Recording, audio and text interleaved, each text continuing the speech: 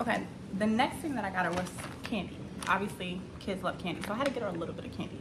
So I got her these marshmallow hearts, and literally, like, they're literally what it says. So there's 2 red, then there's 2 pink, 2 white ones. You can see that, and they're literally like very squishy. I think I'm gonna leave this in the box.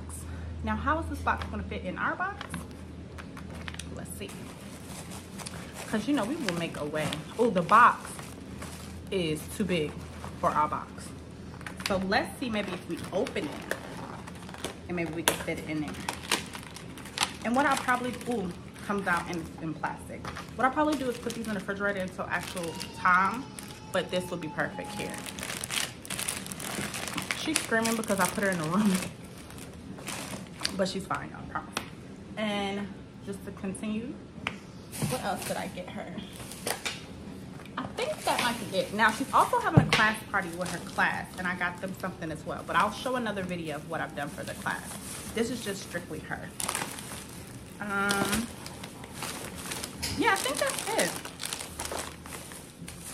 So what else I was trying to do is give her some, like a shirt and maybe some shoes or something, because she's not, like I said before, she's not getting a bunch of candy. So this is just a quick tutorial on what I did for my daughter for Valentine's Day. We have little chocolates, teddy bear, and a little activity. There you go. There you have it. Nothing major, nothing major, with the markers in there, and then I'll probably throw in maybe a few chocolates, maybe a couple of kisses, and that's about it. And maybe a lollipop, and that's about it.